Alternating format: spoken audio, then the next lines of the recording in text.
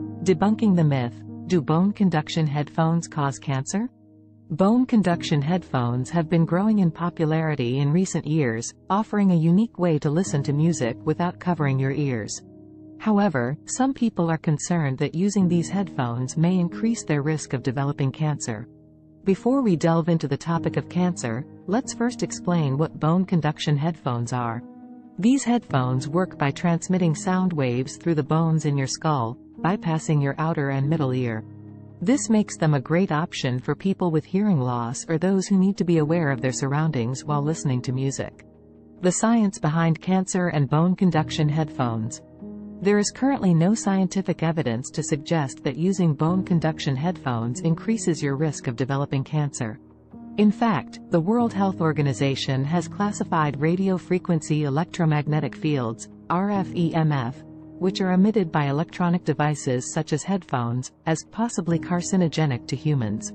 However, this classification was based on studies involving mobile phones, not headphones, and the evidence linking RF/EMF to cancer is still inconclusive. How to minimize your exposure to RF/EMF?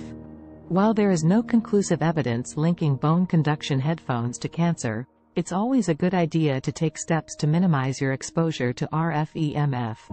Here are a few tips to keep in mind. Use headphones with a lower SAR, specific absorption rate, value. This measures how much RF/EMF is absorbed by your body.